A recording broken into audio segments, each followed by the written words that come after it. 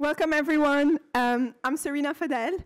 I'm president of the Sustainable Food Initiative and a junior here at Brown, studying biology and international public affairs. I feel honored to be here, welcoming you to this event. SFI was born out of passion for the idea that we could all be kinder to our planet by simply looking at our plate, and that this idea could go miles, being surrounded by curious and caring classmates willing to take action. Our club reached out to Patrick Brown in awe of his work, and we are so grateful he is here, standing before you today, telling you about a story of change that started with a love for science and the planet and a faith in technology. I will pass the floor to Professor Stephen Porter, who will be introducing our speaker. Stephen Porter is the Acacia Professor of Ecology, Evolution, and Organismal Biology and Environment and Society at Brown. He is the founder and science lead on the radio show podcast Possibly, which explores everyday issues related to sustainability and airs on public radio stations around the country. He also serves as the university's first associate provost for sustainability. Please join me in welcoming both Professor Stephen Porter and Patrick Brown.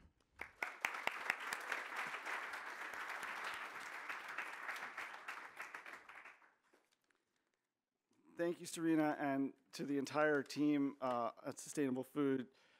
Amazing job. I'm proud to be the suit that's standing up here saying, giving an introduction, but they've really done just an incredible job pulling this event together, and I'm really grateful, and it's a testament to the fantastic students that we have. I don't usually get nervous when I talk at things like this, but to introduce Patrick Brown is a real honor for me. He's been in my mind since I started graduate school in Stanford a long time ago and was spoken of then as this amazing luminary. I wanted to introduce him by giving you a sense of the breadth of his genius, for lack of a better word, because I think many of you may not know it and know it only from what he's going to talk about today.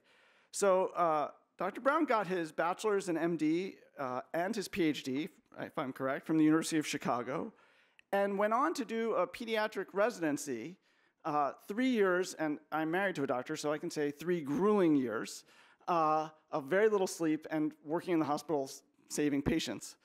And then he decided, at least if Wikipedia is correct, that he could do more good doing basic research, which is kind of mind-boggling to me that you could think that after being a pediatrician, since you're doing good. But he's actually someone who has actually potentially, arguably, done more good in basic research than being a pediatrician. He did a postdoc at UCSF with Harold Varmus and Michael Bishop, who did pretty well for themselves and won the Nobel Prize in Medicine, probably because of your work. And went on to start at Stanford and Howard Hughes as an assistant professor. In the 1990s, his lab invented the DNA microarray, and I'm not that kind of biologist exactly, but I don't think it would be an exaggeration to say that invention revolutionized basically all of biology and medicine in really profound ways. That's actually not why I heard of him. I heard of him because in the early 2000s, he got sick of the exclusionary nature of scientific publishing and the enormous cost that journals imposed and therefore limited their access, and started the PLOS series, the Public Library of Science, which was the first open access journals, which are now ubiquitous and very greatly appreciated around the world for their lack of cost barrier to accessing. He then continued to work and went on sabbatical and decided in his sabbatical to do something good for the world. I also recently went on sabbatical. I did not do anything nearly that good for the world. So showing us all up once again. And in 2009, thought that the single biggest contribution he could make personally was to revolutionize our food system. Again, a grandiose idea, but one that he has carried out with incredible, almost impossible, dare I say, success. So he has so many awards that I don't want to stand up here and tell you them, but at the UNEP named Impossible Foods and Dr. Brown as a champion of the earth in 2018. And that's how I think of him also as a champion of humanity for his contributions to all that we know about biology and medicine. It's just a real honor to have you here. Thank you so much for coming.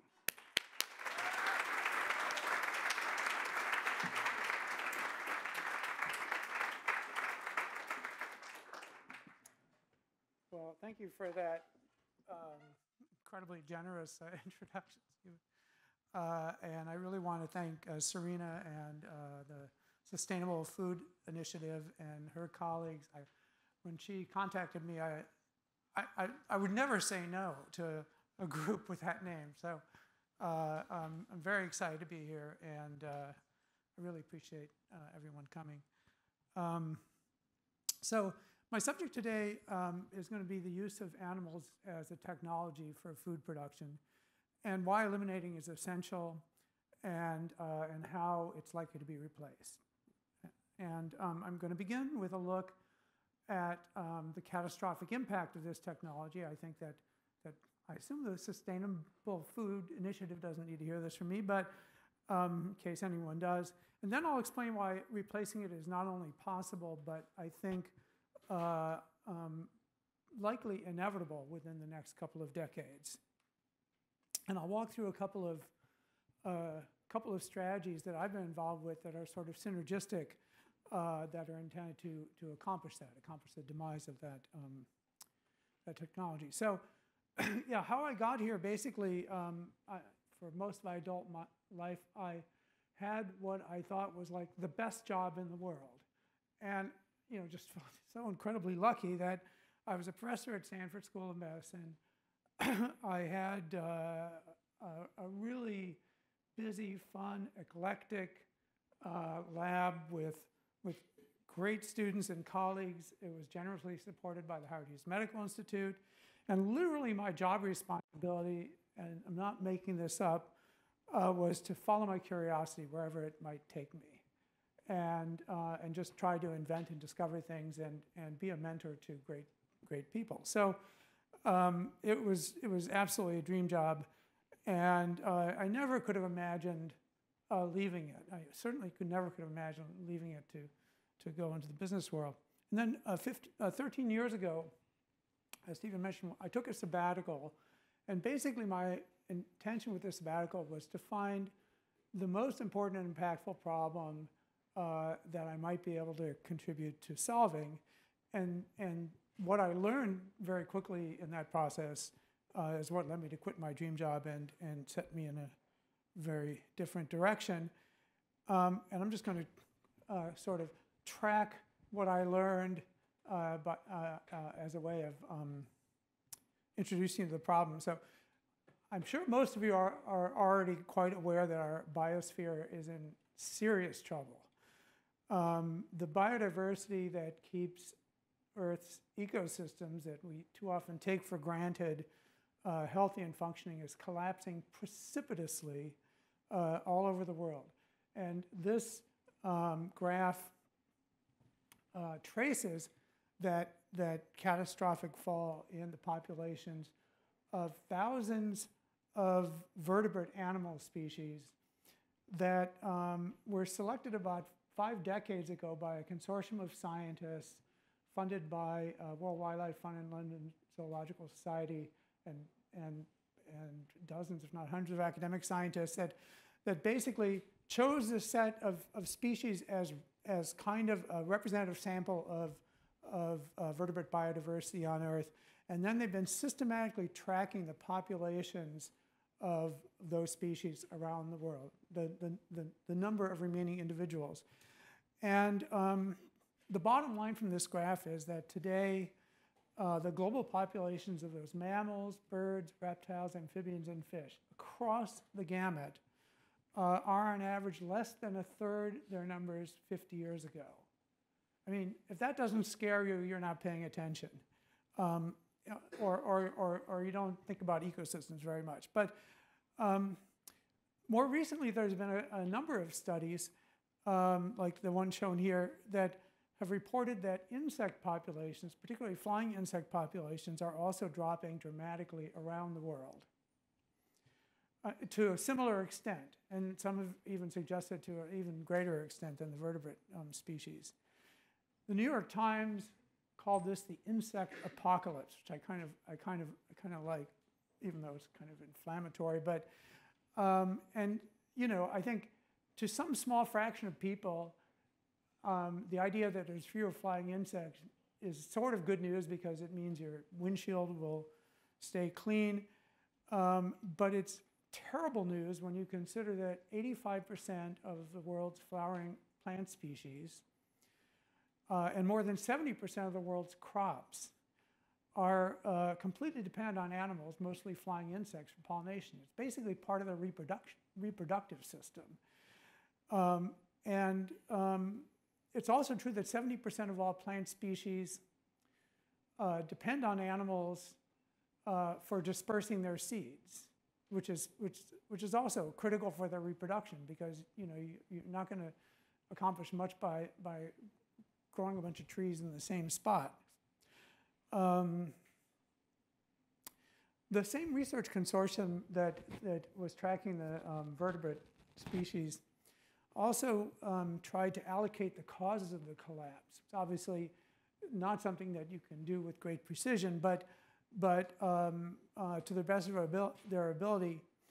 And this sort of represents what they concluded. And I won't go through it in detail, but the gist of it is it's overwhelmingly due to our use of animals as a food technology.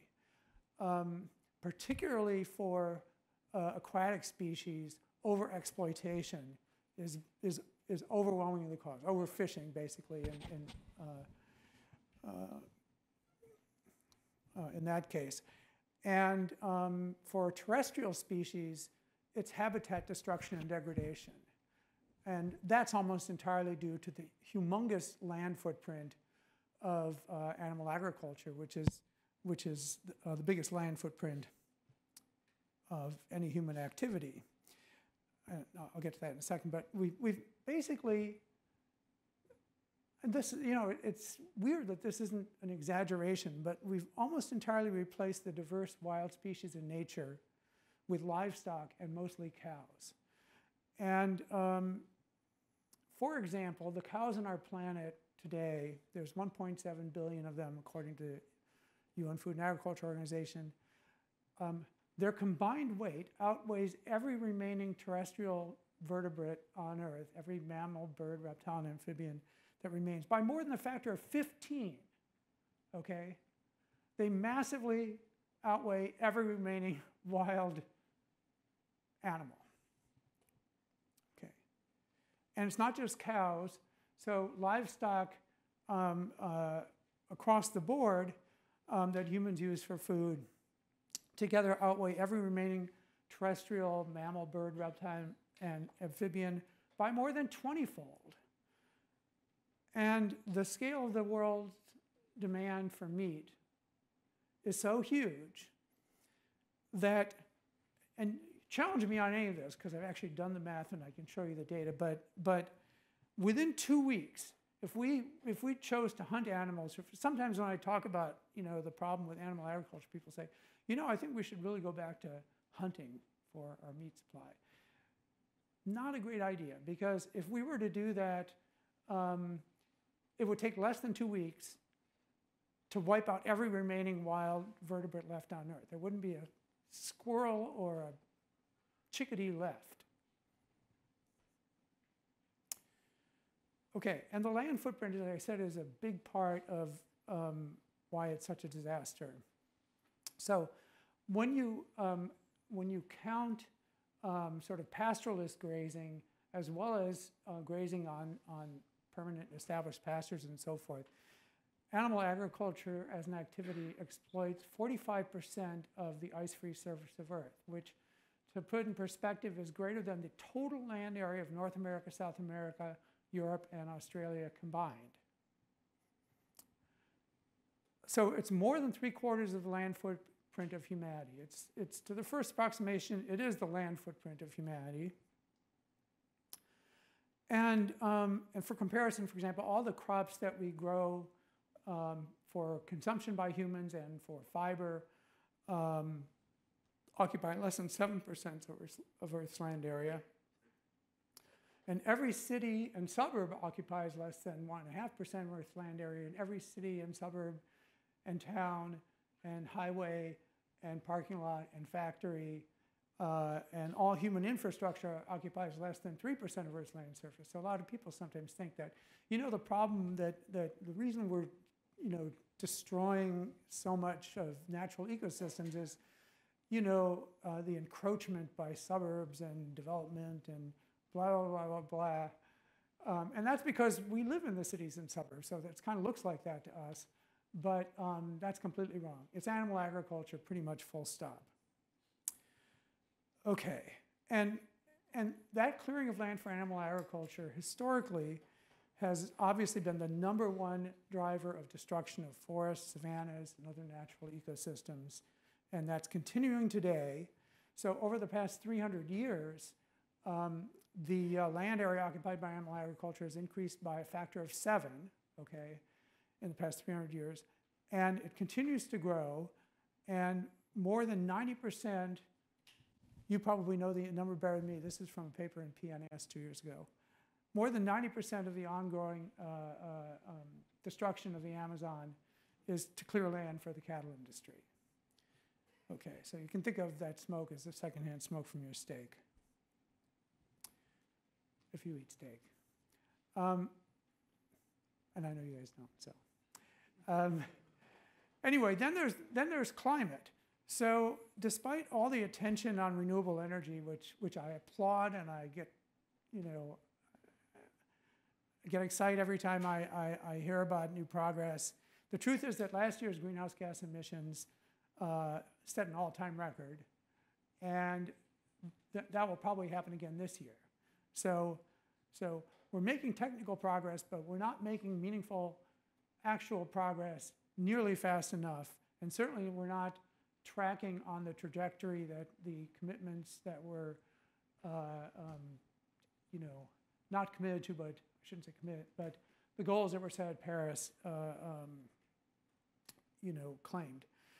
And in fact, based on our current trajectory and existing policies that have been made, will exceed the 1.5 degree, well, it's almost certainly going to happen, will exceed that target that was set at Paris before the end of this decade. And very likely surpass 2 degrees Celsius above pre-industrial temperatures before 2050. And if we stay on this trajectory, we'll probably blow through 2.8 degrees above pre-industrial temperatures before the end of the century, which will be the highest average surface temperature on Earth for more than 3 million years. Okay, but those are just numbers and whatever. But so this is a figure. Unfortunately, it's like one of these figures that I always tell people giving talks, don't use something like that because you can't read the text and it's too busy and so forth. But anyway, but just trust me on it, sorry. It illustrates the projected risks of some very consequential effects of climate change as a function of temperature. The effects are things like extreme weather events, crop failures, and this is a term that I really like, large singular events. So that would be if one of the major glaciers on Earth were to slide into the ocean, or another one that is getting increasing attention is there's something called the Atlantic Meridional Overturning Current, which is basically a system, like a lot of these systems that are sort of natural systems, you take for granted until something disastrous happens. But it's largely responsible for moderating temperatures on the periphery of the Atlantic Ocean. It's the warm currents going north and the cold currents going south, and that whole system. It's slowing down, and a lot of people think it's entirely due to global heating that it may grind to a halt within a few decades, and that would be very consequential. Okay, anyway, blah, blah, blah. Point is, the risk and severity of the consequences of global heating increase more than linearly with global average temperature. So it's not like things are getting slowly warmer and so forth. It's that the risks of catastrophic events are increasing. And also irreversible consequences. So we need to bend the curve of global heating dramatically, and not just dramatically. I think something that doesn't get said enough. We need to do it fast, because we'll cross some, tipping points in the relatively near future, and we'll regret it if we don't do it fast. So, okay. Anyway, there's a lot more I could say about the disastrous consequences of using animals as food technology, but that was enough to get me going on what I'm doing now. And now I'm going to move on to what I consider sort of the good news. And the good news is that it's still fixable. Won't be fixable for very long, but it's still fixable. And I think there's actually quite a simple way to halt and even reverse both global heating and the collapse of ecosystems and biodiversity. And obviously it has to do with what I was just talking about. So this is sort of kind of like not a metaphor, but you could say a microcosm. So this is a trail through a protected California coastal ecosystem, Point Reyes, a peninsula in Northern California. This is my beautiful wife walking on a trail here. And so this is the protected ecosystem. This is basically what a native California coastal ecosystem looks like in Northern California. And over here, you can maybe barely see a barbed wire fence. Okay, and oops. On the other side of that fence is a farm that, no kidding, calls itself a regenerative, organic, grass-fed beef farm, okay? So if you ever see that term and you wonder what it looks like, probably not what you imagined. And the contrast between this biodiverse native ecosystem that holds tons of carbon per acre in the biomass, even though those aren't trees, and this bleak cow-dotted landscape on the left is a microcosm of what is happening due to the spread of animal agriculture globally. Okay. And I wanted to point out an interesting fact that, again, you can do the math here, but the amount of biomass that was lost on the land footprint of animal agriculture over centuries is the greenhouse gas equivalent of the last 22 years worth of fossil fuel emissions. And of course, the fossil fuel emissions are going up. So the last 22 years worth of fossil fuel emissions is about half of all fossil fuel emissions in history. So the carbon dioxide that was emitted clearing land for animal agriculture is equal to about half of all the CO2 from fossil fuel emissions ever. A lot, in other words. 800 gigatons is sort of the median estimate for that. But the good news is that those emissions and much of the ecosystem destruction is reversible if we stop covering the land with cows and crops to feed livestock. This ecosystem and the plant biomass can still recover on a time scale of a few decades, okay, i.e. fast, and convert those enormous CO2 emissions back into plants and literally turn back the clock on global heating. So a year and a half ago, my longtime collaborator, Mike Eisen, who's a professor at Berkeley, and I published a scientific article that basically quantitatively modeled, well, it did something that actually hadn't been done before, believe it or not, which was, so people have tried to calculate what are the ongoing contributions of animal agriculture to greenhouse gas emissions and global heating. But what hadn't been done was to model what would happen if we eliminated that industry, which we need to do, and which is what I'm I'm devoting myself to. What would happen if we eliminated that industry? The reason that's relevant is because there's sort of like a greenhouse gas debt from that industry that we can pay back by eliminating. It's because the greenhouse gas emissions from animal agriculture, unlike fossil fuel emissions, you can't turn CO2 back into coal. You can turn CO2 back into trees. So the greenhouse gas emissions from animal agriculture are almost entirely reversible. And so the big picture on this chart is, okay, this is the trajectory that we're currently on. So this is radiative forcing, but it's basically how much extra heat is being imposed on the planet. And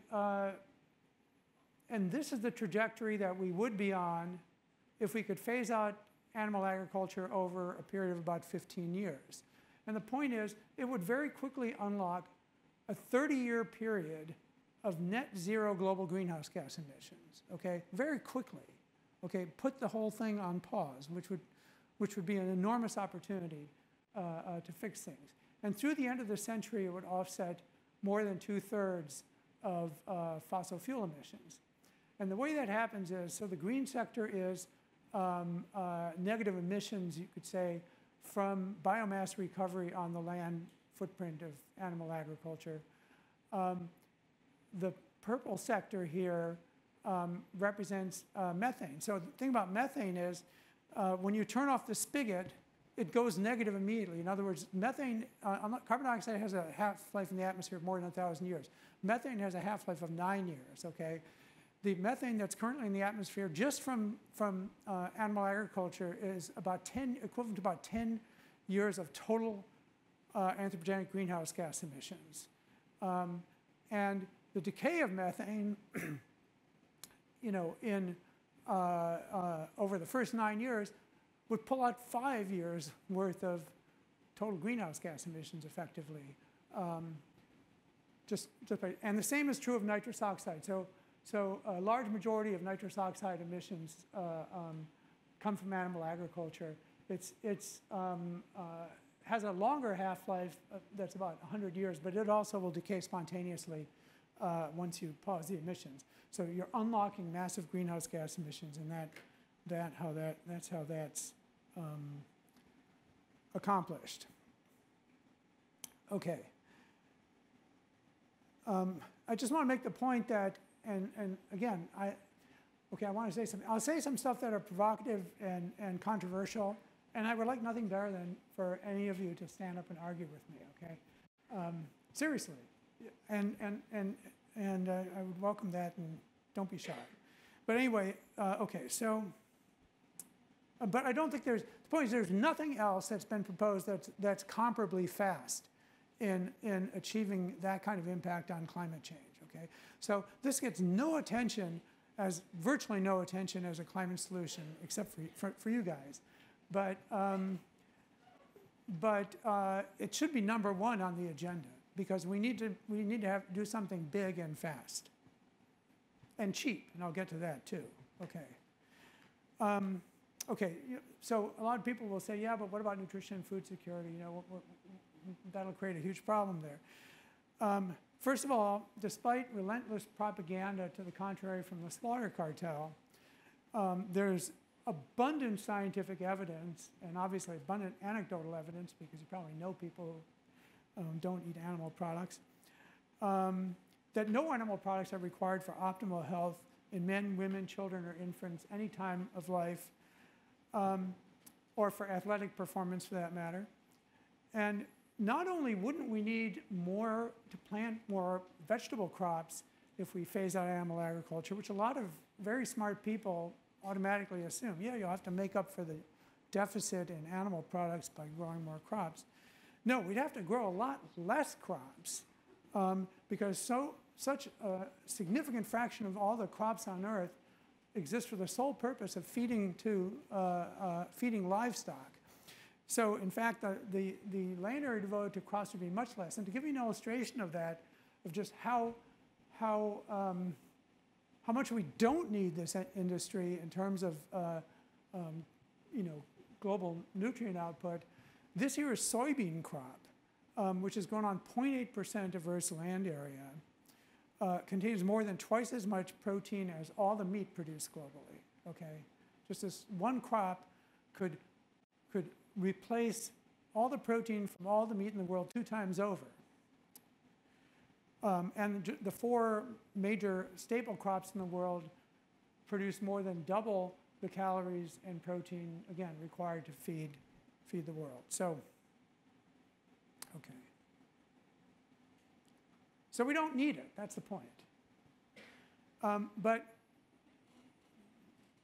finding a way to phase it out, when I finished the sabbatical, I didn't know how to do it, but I realized it was the most urgent problem waiting to be solved.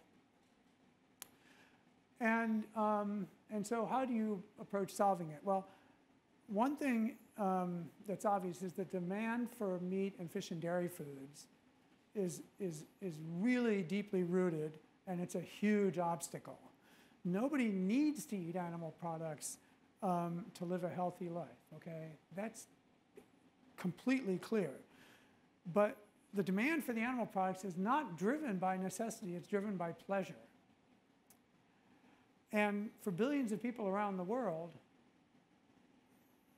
just although they don't need to, eating meat, fish, and dairy products is a very important to them source of pleasure in their daily lives, okay? And asking people to give that up is unrealistic.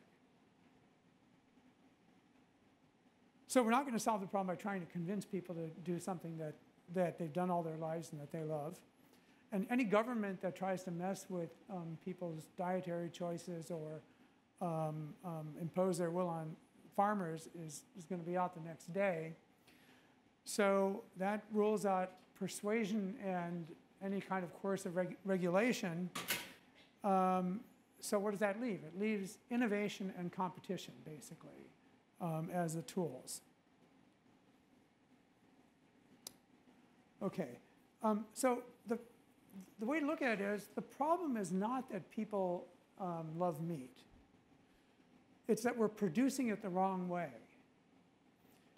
And we're producing it using a massively underperforming, by any measure, including economic efficiency and so forth, a massively underperforming, incredibly destructive, prehistoric technology that hasn't fundamentally changed in millennia. So what other technology on Earth could you say that about? They've all mostly been replaced by now, all of them probably.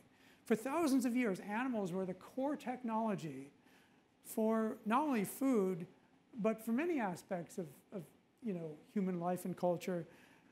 Power transportation, for example, depended on land transportation depended on animals.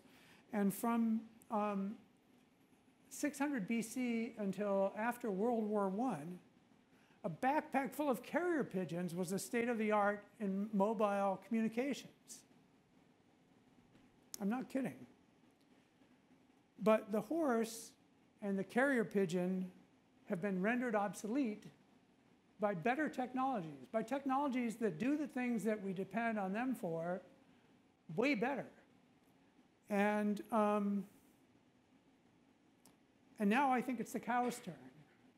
I think it's actually, because it's so massively inefficient and all the other baggage, it's a sitting duck for better technology.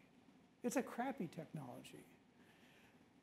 So we just need to figure out a way to make the world's most delicious, nutritious, and affordable meat, i.e. make meat that can compete successfully, as these other new technologies did, in the marketplace for those consumers that are supporting the incumbent industry.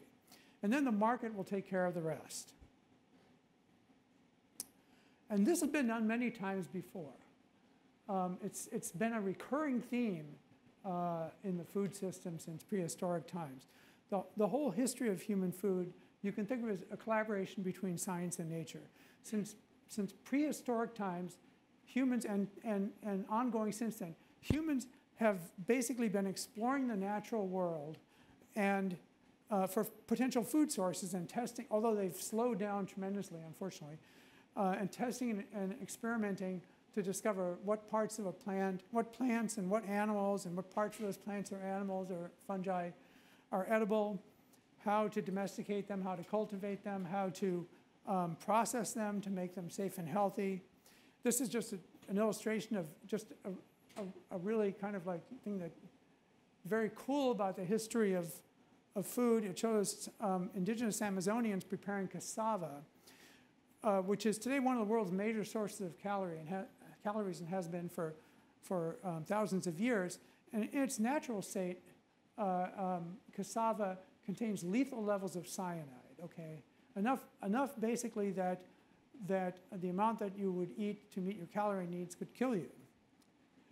But somehow, someone thousands of years ago, I would not wanted to have been one of the subjects in this experiment, but they figured out that if you grind it into small pieces and rinse it extensively, it becomes not only safe to eat, but very palatable and a versatile ingredient. So I still marvel at that, but it's not the first example of foods that in their native state are toxic and bitter, inedible, that people have figured out how to make core parts of the food system. So as the world changes, basically humans have always improvised and adapted and invented to improve the food system. So, okay, we needed to figure out a whole new way to make foods that deliver all the deliciousness of meat affordably with equal or better nutrition. And that's a very hard scientific problem, okay? The hard part is really the deliciousness. I mean, nutrition and affordability are easy. You don't need to invent anything new to have much more nutritious and affordable diet than you get with these animal products. Deliciousness is a hard one. But I was sure it was solvable. I mean, it's not the hardest, not even close to the hardest scientific problem that scientists have solved even in recent times. So when I quit my dream job, basically, to build a company to take on the task of replacing animals in the food system, the first thing I needed to do was to put together the most talented and innovative team of scientists that have ever worked on food. And I say that absolutely sincerely. There's no doubt that this is that group. This happens to be, they don't usually look this silly. This happens to be Halloween, but they do always look that fun because they're such a cool group. Anyway, to take on the challenge of making the best meat in the world directly from plants.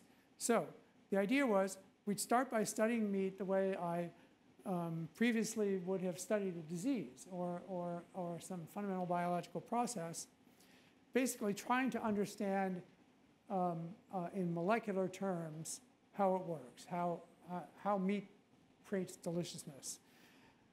And then we needed to figure out, okay, once we had enough of an understanding, how do we find the right sustainable, nutritious ingredients that we can use to recreate that deliciousness from plants, and then actually figure out not only to make a good version of it, but to figure out a way to make it better than the animal version, because we have to outcompete the animal version in the market, and that depends on it being more delicious, healthier, and more affordable. If we can't pull that off, we're not going to succeed. Okay, so that was the task.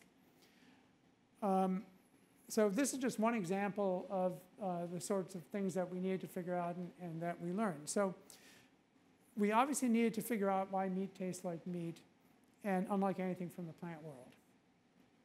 And amazingly, and this is just, it says something about how people have this blind spot when it comes to food.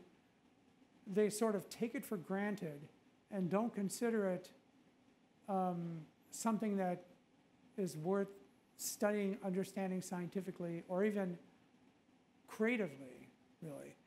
But nobody knew what it was that makes meat delicious. But there's something special about meat that is pretty obvious when you look at how it behaves as a food. When you cook broccoli, basically, it gets warmer and mushier, okay? When you cook meat, something kind of magical happens, which is that you get an explosion of flavor and aroma. Flavors and aromas that did not exist in the meat at all before you cook it. And you get a complete transformation of the flavor profile, as well as a rather dramatic transformation of the texture. So to a biochemist, that behavior is the signal that a catalyst is involved.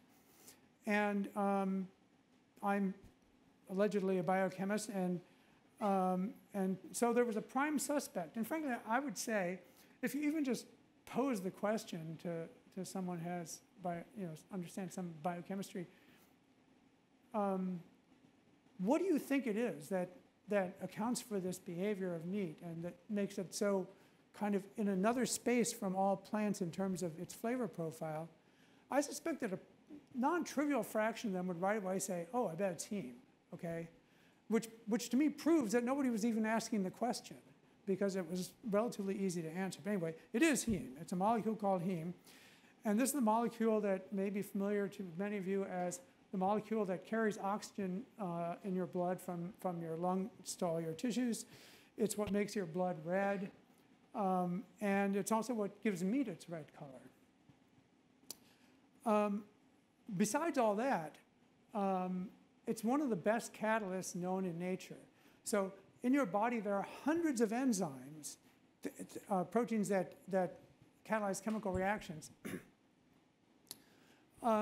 whose business end, the catalytic component, is heme. Hundreds of different enzymes, including the ones that, for example, metabolize caffeine or metabolize most of the drugs that your liver metabolizes, including the enzymes that synthesize steroid hormones like estrogen, testosterone, progesterone, cortisol, stuff like that. Those are heme enzymes, okay? It's a great catalyst.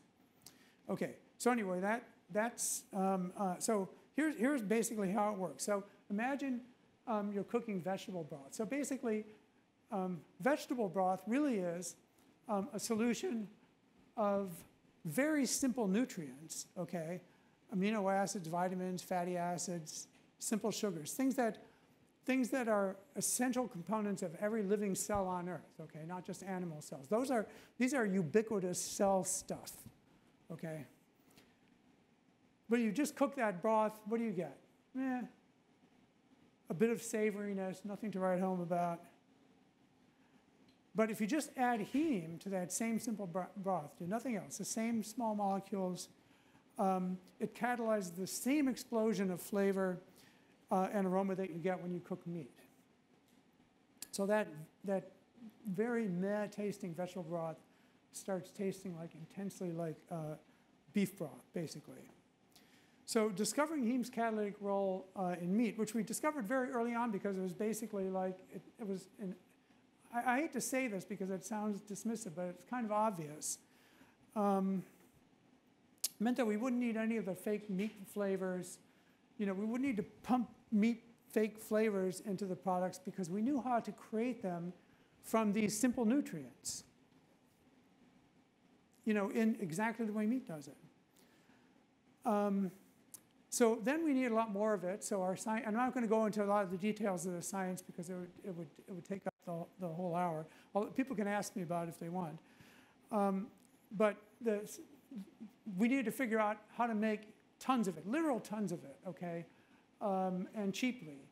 And so what they did was so yeast have the complete biosynthetic system for making heme. They depend on heme too, just like every cell on Earth does, actually. But what they did was they basically, turbocharged the yeast heme production by genetic engineering. And that enabled us to produce, very large quantities of heme by fermentation.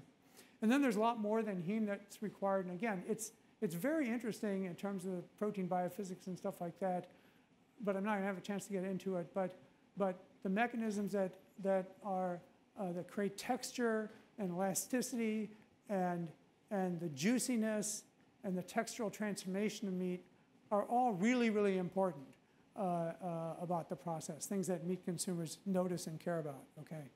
And then they had to figure out how to scale the ingredients, how to scale the production process, and how to make the whole thing affordable, okay? So a lot of problems to solve. And, but I'm not going to take you through them, but I'm happy to discuss them at some other time. So, okay, so the premise of our strategy, though, was that none of this matters if we can't outcompete the animal products in the market. And that means that we need to make products that consumers don't just accept, but they prefer. So is that realistically possible? So I'm going to show examples of beef, pork, and chicken made from plants. And these come from Impossible Foods, but this is not an advertisement for Impossible Foods. The point I'm trying to make is I'm trying to show you that we have very good evidence that it is entirely possible, and just getting started at this, entirely possible to make the best meat in the world directly from plants without using animals. Okay, so one question is, will mainstream beef consumers be unable to distinguish them from meat from an animal, which is like the Turing test for meat, you could say. And will they actually prefer them? That's really the acid test. Okay, so beef was the first thing that we went after because beef by a huge margin is the most environmentally destructive food product. And I would say fish and shrimp are second, but anyway. So it was the obvious first target. Of course, we're going after all of them, so who cares? But beef first. So this plant-based ground beef that I'm showing here is now available in the US and many other countries. At this point, more than 100,000 restaurants and grocery stores and stuff like that. In a consumer test with mainstream American meat consumers, more than 2/3 of them rated it as good or better than the animal derived ground beef that they've been eating all their lives. There was a paper published by a group at Cornell, I had nothing to do with it, it just kind of surprised me when it came out, where they did a consumer test of 200 consumers and they gave them 4 different burgers. One was just the mainstream beef burger, one was the Impossible Burger, a mushroom plus beef burger. And anyway, they had them rate them for preference. And guess who won? Okay, the plant-based burger. And it wasn't, quite decisively won over all the others, including the beef burger. Okay, and that was, you can look it up, but that wasn't our work. And it has a significantly better nutritional profile. Same protein, same iron. It's bioavailable iron because it's heme iron, the most bioavailable kind. No cholesterol, lower saturated fat, lower calories, higher fiber. I mean, beef from animals has almost no dietary fiber, and a much lower environmental impact. And more than 90% of the consumers who've ever purchased it are not vegetarians, not vegans. They're omnivores, mainstream meat consumers, and a majority of the consumers who have ever bought it have become repeat consumers. And also over time, their frequency of repeat goes up.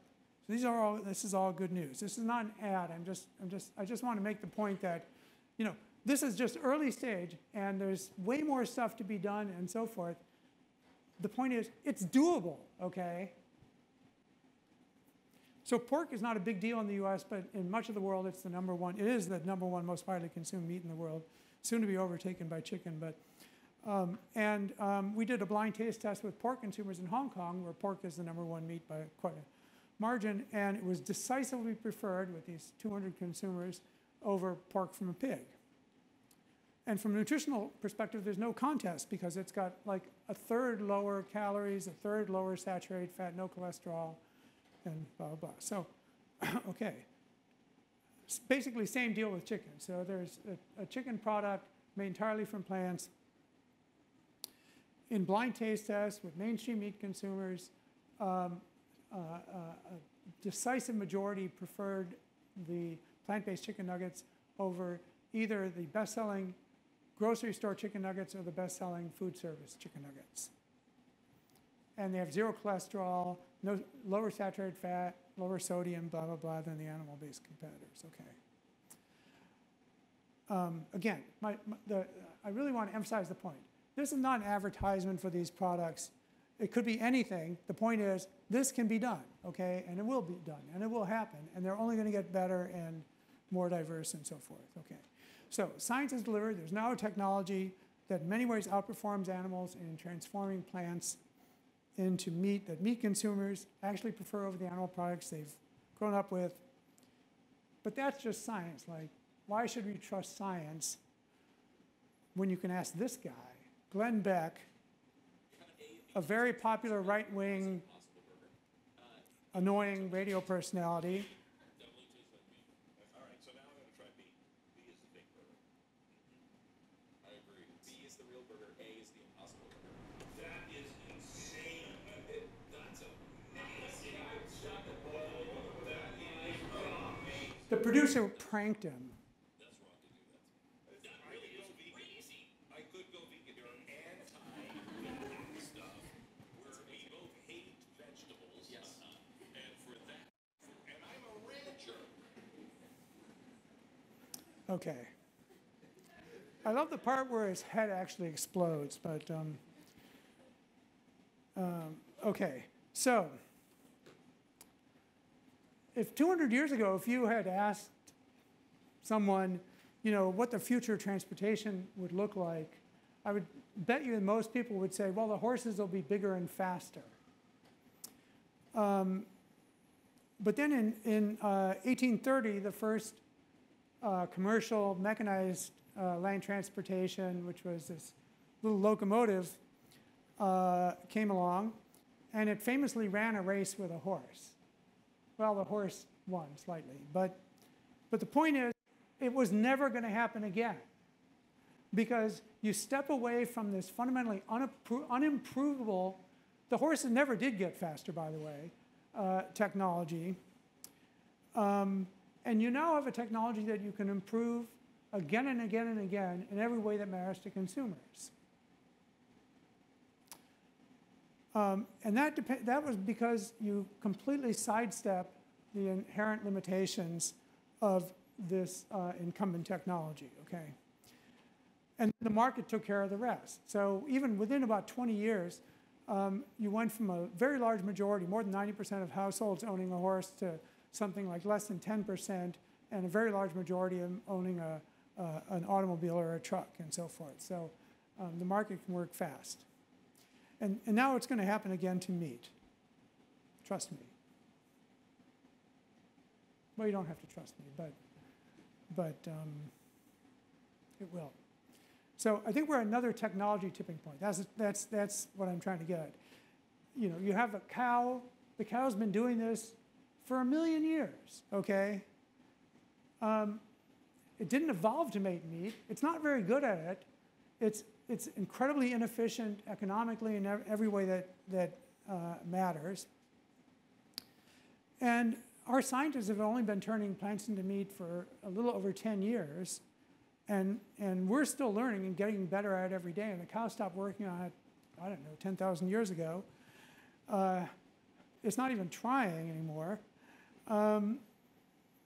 But OK, that's fine. Will it happen fast enough? Let's suppose that we believe that this will happen eventually. Will it really happen fast enough? Like, you know, we need it to happen fast.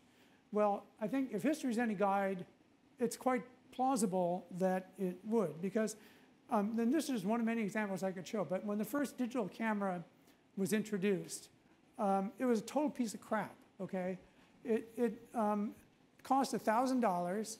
It could take 8 pictures, and those pictures were 300,000 pixels. Like, that's a microscopic little piece of your, you know, cell phone screen. Film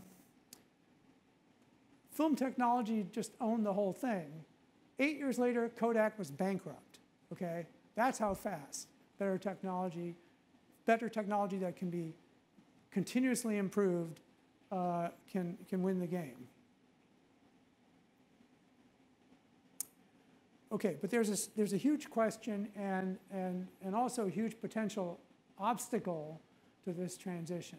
So the question is, and a very important question, what happens to the hundreds of millions of farmers and ranchers who currently make their living raising animals for food? What happens to them? And they're definitely not the villains. They're just trying to do an incredibly hard and dangerous job to support their families and their communities, you know, the way that in many cases previous generations did. And, you know, we have to think of them, and they're also not just going to step out of the way. Okay, well, one thing to do is let's look at them. And I spent an inordinate amount of time looking at all kinds of weird data. But one of my favorite data sources, actually, seriously, it's like quite an amazing document, is the USDA Census of Agriculture. It's just compulsively detailed and comprehensive. I mean, if you want to know, you know, how many young female mango farmers there are in Rhode Island, I'm sure it's there. Okay. Okay. Anyway, this just came out 2 weeks ago, the latest one. But the same thing was true of the previous one and the one before that. And what was true was more than 70% of beef ranchers and farmers lost money, okay? They ended the year with net losses. And this has been sustained for many years. This has been true for a long time. And if you took away the government subsidies, their average net income per acre is less than 50 cents. And it's getting worse. Their job is getting harder because it's getting more and more unpredictable, more and more unstable because of climate change. In the EU, it's even worse. It's so bad that the EU governments actually have to pay more than 100% of the income of beef farmers, more than 100%, because they pay their full income, they account for their full income, plus they have to cover their losses because their farms are money-losing operations, okay? This is insane. The most destructive technology on Earth, and the bill is getting picked up by the governments who say they're trying to do something meaningful about climate change and biodiversity, okay? I'm not trying to piss on the EU, but, well, maybe I am actually. Okay, but anyway, those farmers don't need to be the victims. They don't need to be the victims of global heating, of climate change, or better technology making their work obsolete. And in fact, the interesting thing is the environmental benefits unlocked by the phase out of animals in the food system actually depends on them as critical allies, okay?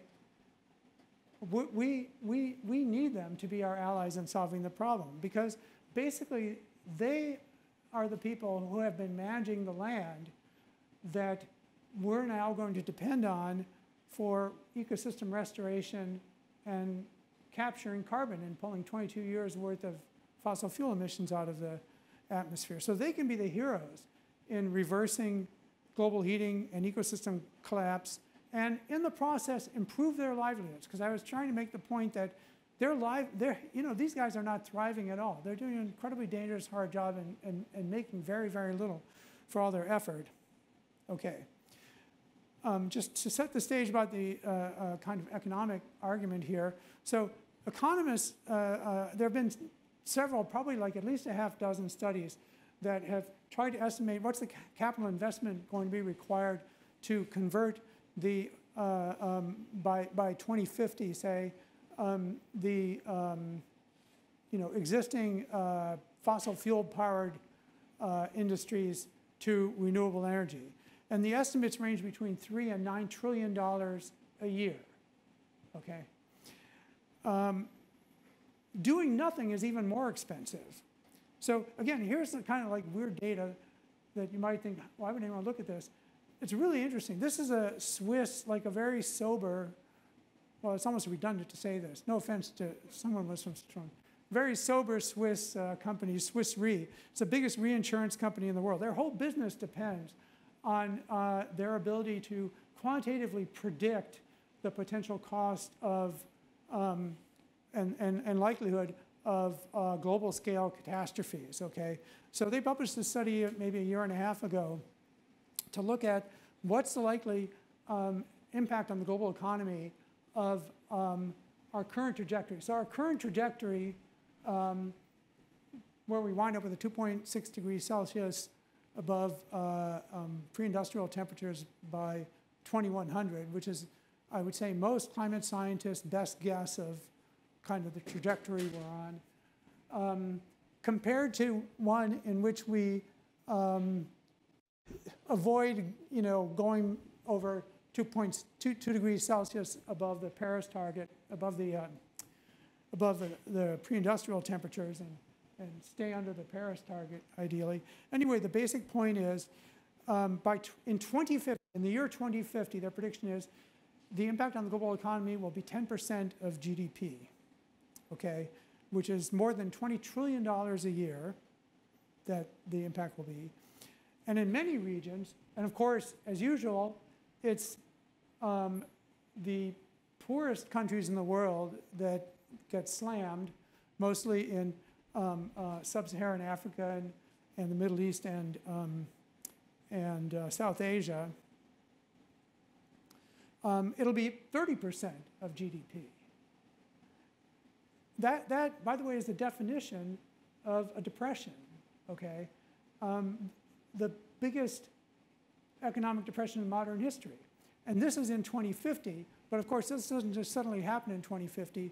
This is going to be, we're heading there between now and 2050. I think you could say we're staring on the barrel of the biggest global economic depression in modern history just due to climate change, and it's not going to stop in 2050 either, so massive economic impact, okay. That's if we do nothing. And if we do something, and we should do something, I'm glad we're doing something about renewable energy, that's also, again, probably median guess is half a trillion dollars a year, okay?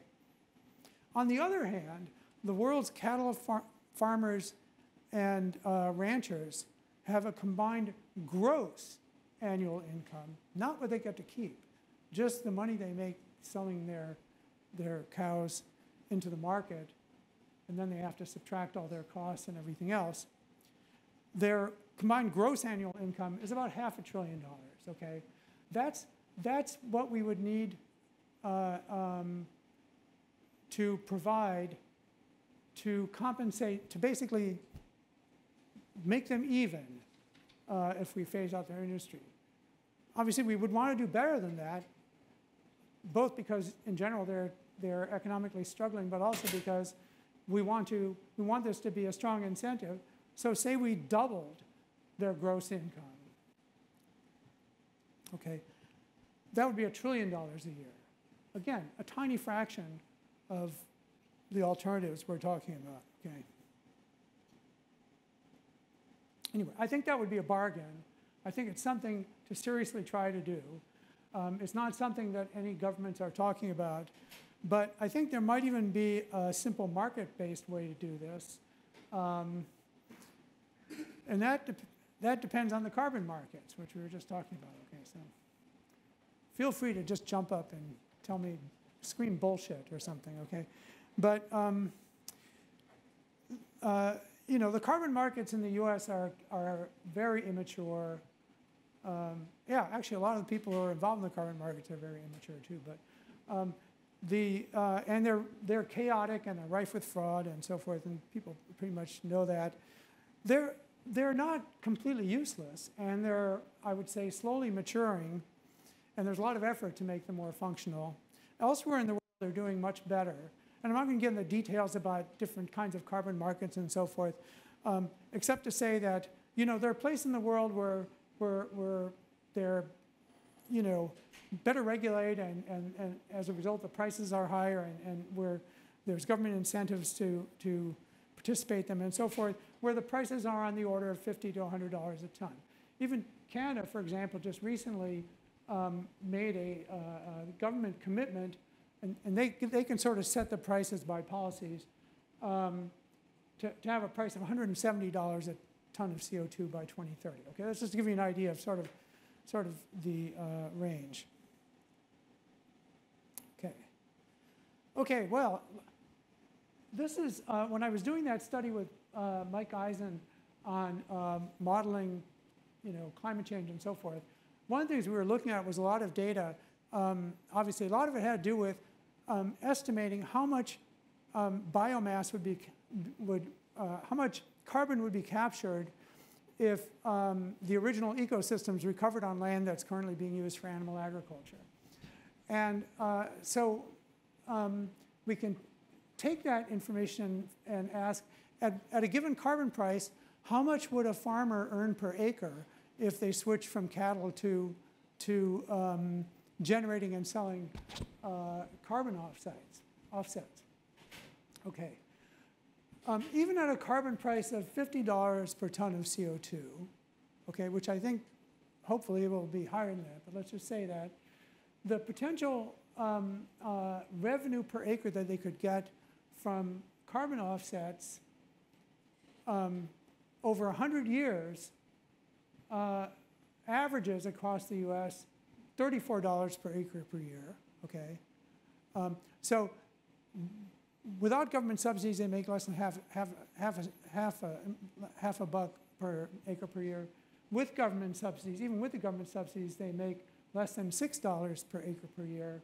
This would be $34 per acre per year for 100 years. And there's more than 100 million acres of cattle grazing land, as you can sort of see from that. This is sort of a color-coded as to how much per acre a farmer could make from carbon offsets, averaged over 100 years.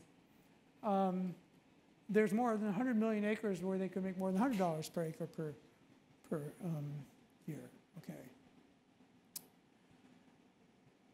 So even in today's kinds of shaky carbon markets, there's a very plausible case that the cattle ranchers and farmers could almost immediately be making substantially more income and also bringing more income into their communities than they're doing it now by raising cattle.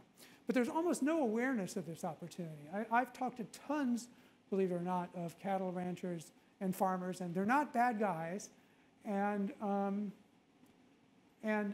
thing they're quite frank about how much of a struggle it is, and none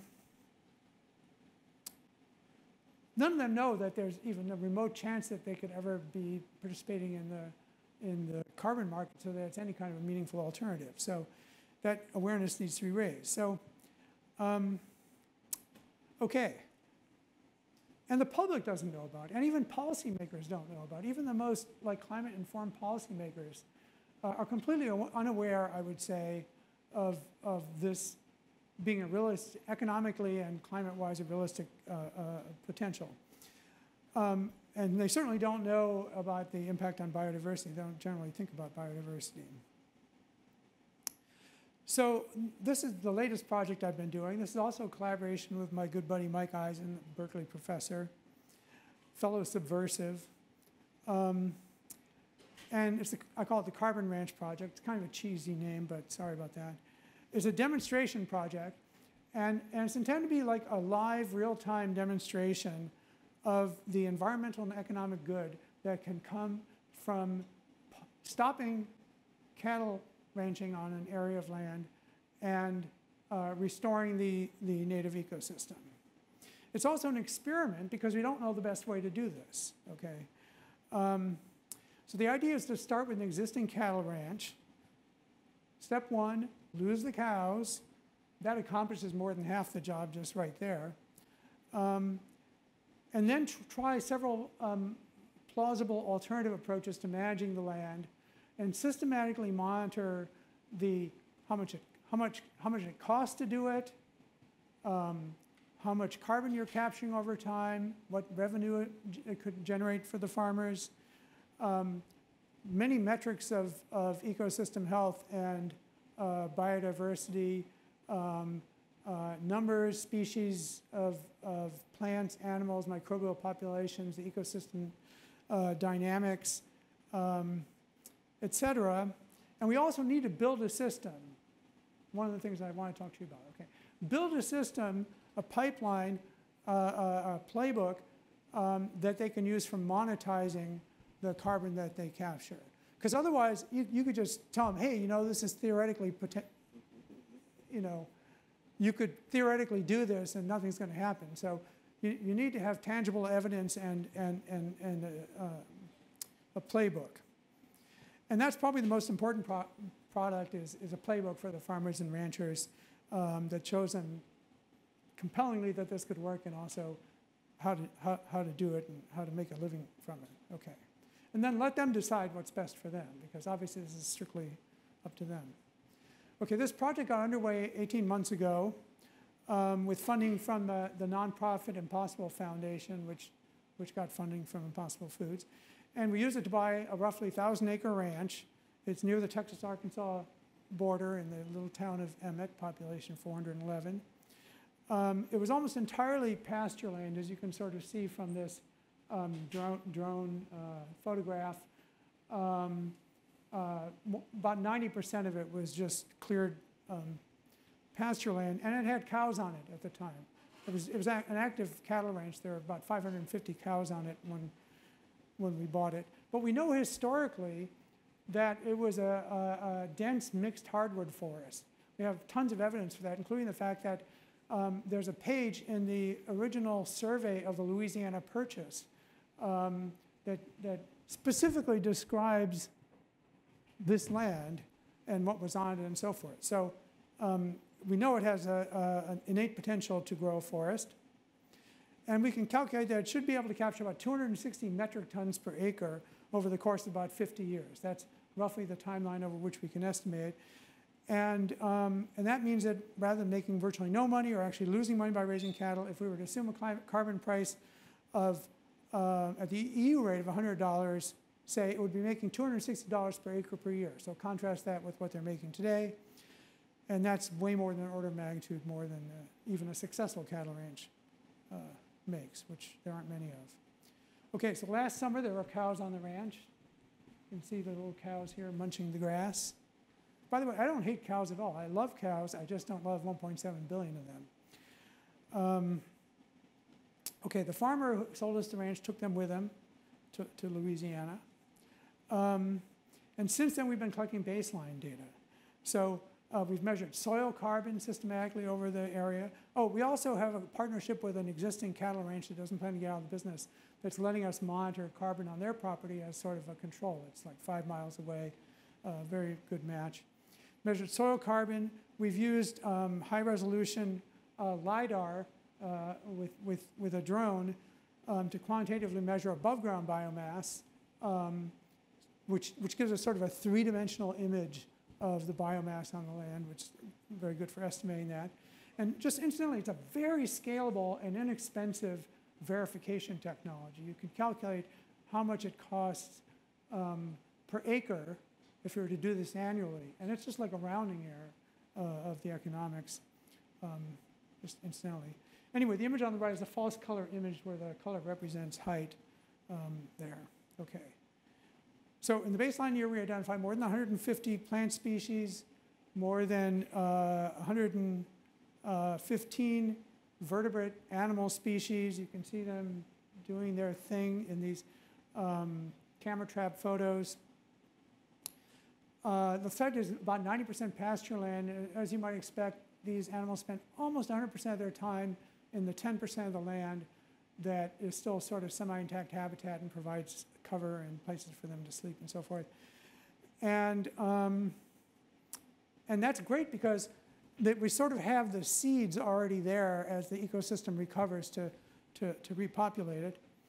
We've set up camera traps, we've set up audio recorder arrays that not only enable us to identify the bird species that are there, but also identify where they are in 3-dimensional space by just using arrays of microphones.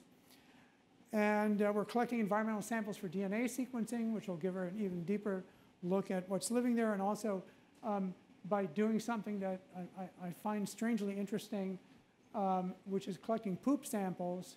I mean, anytime I'm walking around the pot, I get excited when I see a turd, believe it or not. It's kind of sad, but that tells us what they're eating, which is also really important. And then we're going to track this longitudinally as a way, because we don't want to just bullshit you and say, oh, this is going to be good for biodiversity. We have to actually do the experiment and see, okay, what's good. So the way we're doing this, we divide the land. Don't worry, I'm like 2 minutes away from being done. I distract myself and I get too long-winded here. But conceptually divide land into 3 equal partitions that are not completely contiguous because we're trying to sample kind of the different soil types and moisture and blah, blah, blah in the land. They're about 300 acres each, and each of them we've applied one of 3 different approaches to restoration. And they were chosen basically because there are things that a farmer would reasonably consider doing. So one of them is do nothing. This is like just buy a rocking chair and let things recover. The second is to plant a fast-growing timber species, and this is southwest Arkansas, where loblolly pine is the timber species, very fast-growing pine tree. So that was one of the third. The third thing is to plant a mixed forest. We have 28 different species, mixed hardwood and pine forest, and that's the third thing.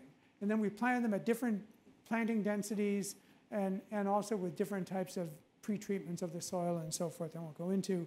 So we covered a lot of parameters and so forth, so we could have something meaningful to, hopefully at the end of the experiment, like, okay, if you care about how much money you make in the first 5 years, this is the best way to do it. If you care about how much money you make in 100 years, this is the best way to do it. If you care about biodiversity, this is the best way to do it. Blah, blah, blah, blah. Okay. Okay, then last month, a crack crew of tree planters showed up on the site, and within 5 days had planted 330,000 trees. And you can see how fast they move. So quite amazing, actually. No, actually, this is what the process actually looks like. But it's still incredibly impressive. I tried doing this, and I was like 10 times slower than these guys who are good at it. Yep, they just march along, dig a hole, plunk in a tree, next. Anyway, since the best approach to restoring a thriving ecosystem on a cattle ranch is likely to vary considerably depending on, obviously, it's going to depend on geography. It's not going to be the same in a semi-arid area as it is in a relatively moist area like the southeast U.S. It's not going to be the same in a tropical rainforest area or whatever, in the far north, et cetera, all of which have cattle farms on them. We have to do this many other times, okay? And that's what we're doing. We have 2 more sites we've already identified with very different climate and native ecosystems where we're hoping to start later this year. We're scouting for other sites. Okay, so I realize to a lot of academics, this isn't just like an insight, I know because I hear it from them, that this seems absolutely nuts, okay?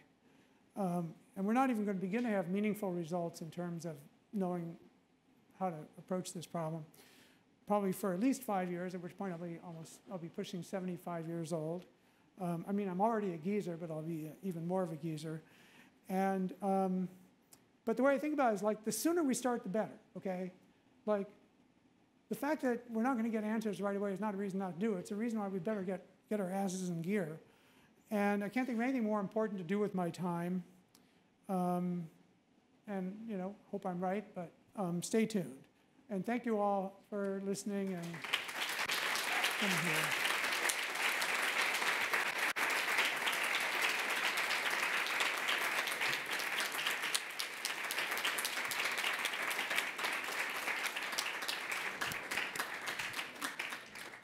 Thank you so much. We have a couple of microphones set up, and I think we have time for a few questions. So if you'd like to ask a question, please line up and write it, and that way people will hear it on the recording. Maybe I'll moderate questions. Marcello, you are first. Take it away. I don't know. I don't think it's on. I can just talk. Thank you so much for coming. It's amazing to hear you speak and meet you. I've been encountering recently biotechnology companies that are making low-carbon animal feed, either out of seaweed or insects, and I'm wondering, do you view this kind of effort as a potential moral hazard and something that could delay the sustainable food transition? Well, first of all, anyone who's trying to make a positive impact, I appreciate, okay? So, you know, that's not what I would do.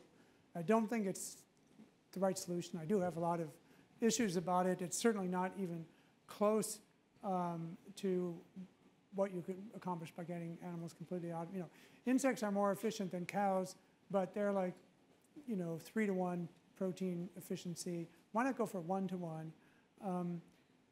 But yeah, so no, I think that's, I mean, I'm glad people are working on all kinds of different solutions. I'm not claiming like I'm the only one who has the answer, so the more people are working on it, the better, as far as I'm concerned.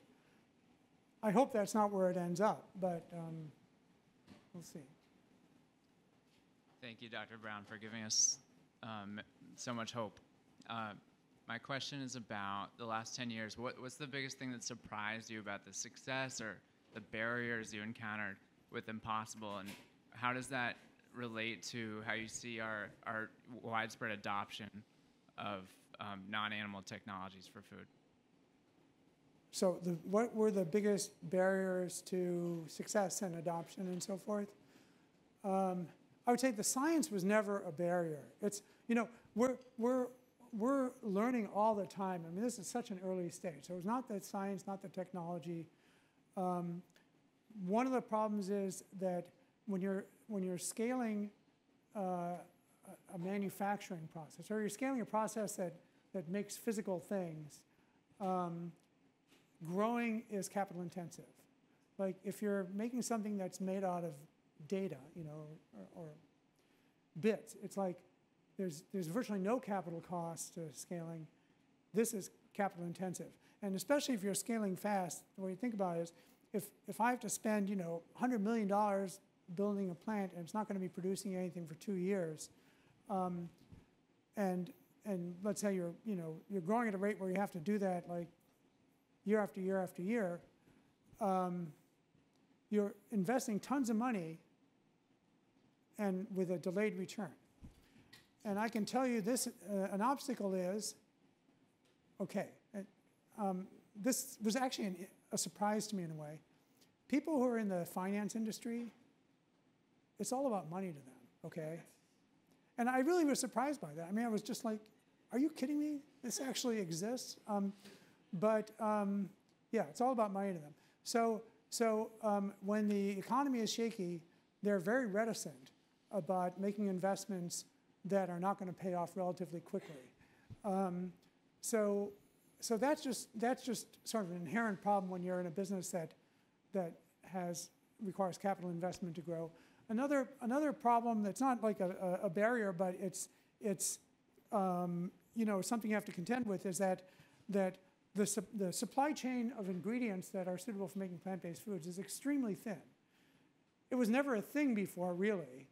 And you know, when we started working on it, one of our considerations is this has to be scalable, and it has to be cheaper, you know, at scale than the animal products and so forth. So that limits some things. One of the ingredients, a number of the ingredients we looked at that were better than any of the ingredients we're using right now, and you know, we're awesome in a lot of ways. We had to, you know, set aside for now at least, because there was no way we could create the supply chain fast enough to get things going. And when you're dealing with the agriculture industry, it's incredibly conservative, okay? Incredibly conservative. You know, the big ag companies and stuff like that. So the likelihood that, well, I've done the experiment, so that, you know, me going up to them and saying, hey, if you make this, you know, new crop and scale it and stuff like that, you know, I'll be your customer, will persuade them to do anything is approximately zero. So, but that, all of this is, I just feel like the semi-obvious things that if you're a startup that's, you know, trying to grow fast and make stuff, just part of the game. So I don't, you know, it's a totally manageable problem, but you were asking like they're not obstacles, they're hurdles. Yeah. Thank you. I think in the interest of time, we'll do maybe one or two quick questions and then call it. I'll try to give quicker answers too. Hi, Dr. Brown. First of all, again, thank you so much for giving this talk. It was incredibly engaging, incredibly enlightening, incredibly inspiring. My question then based on that is it makes me want to help, and I'm asking myself, how can we help with this problem, because it seems so large scale, and it feels like, for example, it kind of feels like we're waiting, for example, for scientists to just improve the innovation or these companies to do it. And then, if we switch, for example, to a diet of vegetarian, it seems like the impact is so minuscule that it won't have any impact. So I'm curious what you. Well, yeah, I mean, I think the thing is that this notion that, well, anything I can do is going to be like a rounding error in terms of impact, so therefore I'm not going to do it. I think you can talk yourself out of anything worthwhile that way.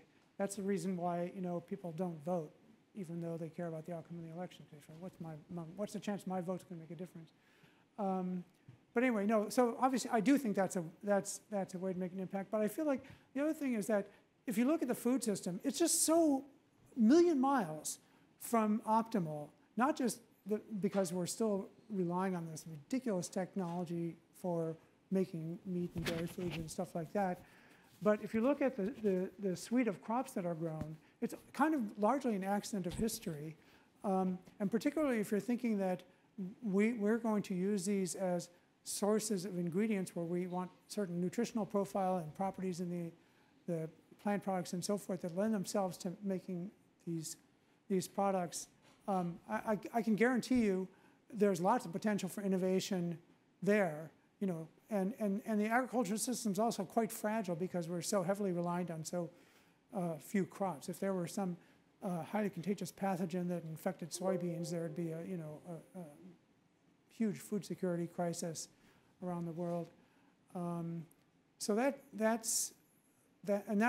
any of that also helps climate and biodiversity because you're helping to reduce the footprint of the food system. There's all sorts of potential for innovation there. I would say the thing that would be most helpful, because I'm no good at it, is trying to influence policy. Because to really unlock the potential, you need governments to get on board, at least to get out of the way. Right now, the fact the EU is completely subsidizing this industry, that's a problem. And the fact that there's no regulation of the carbon markets in the US, that's a problem because they're just, massively underperforming because there's so much fraud and stuff like that.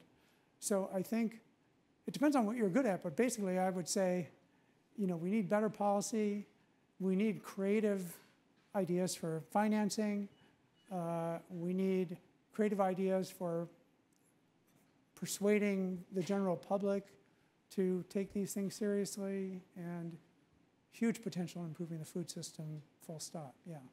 Thank you so much.